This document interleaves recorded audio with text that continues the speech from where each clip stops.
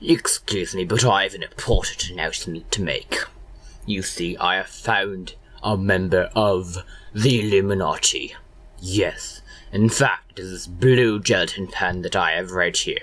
Yes, I know. You may not believe me at first, but by the end of this video, I will show you that, in fact, everything you know and love, including this blue gelatin pen, is part of the Illuminati. So we unscrew the top of this blue pen and we look at the ink cartridge. It looks black, but as you see, when I write with it, we can see all of its blueness. Blue and Ness. Ness is a simple character from the video game Earthbound, and according to MatPat, is also Sans. Sans, yes, that character from Undertale. Why, what is so particular about him?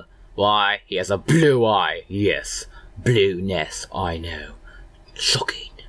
But now, I has 3 letters.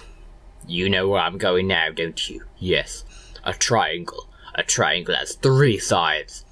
Now what happens if you stick an eye in a triangle? Yes, Illuminati. I know, this may come as a surprise to you. But now, let's go back to Sans. Now Sans is part of the game Undertale. Undertale is a very popular game that I will try to mess around with the fan base because they will kill me. So, anyway, you think of a YouTuber who played this game. No, not Jacksepticeye with it. Yes, PewDiePie. Yes, PewDiePie.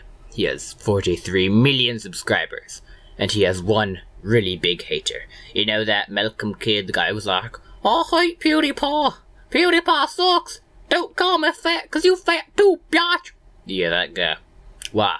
So if we take 43 minus 1, we get 42. Now, do you know what that means? Yes, you know what that means. 42.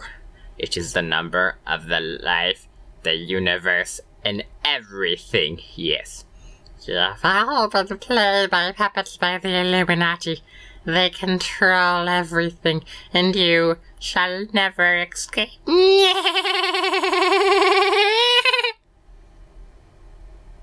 Okay, yes, but now some even more exposing.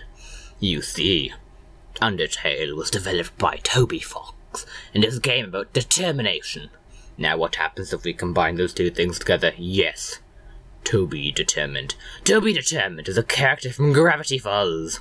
Yes, now you may think Gravity Falls is about fighting the Illuminati because the evil villain is Bill Cipher. But no, it is simply Alex Hirsch's way of making us think that he is not part of the Illuminati. But Alex Hirsch, I have found your secret. Same as you, Justin Roiland. And Justin Roiland is a voice actor who plays the character Blendon Blandon from Gravity Falls. But he also plays Rick and Morty from Rick and Morty. And he also plays Lemon Grab from Adventure Time. I know. Unacceptable! Yes, you know. Everything you know and love is in fact part of the Illuminati. Even you, even me, and we are all tiny puppets in the universe. Yeah.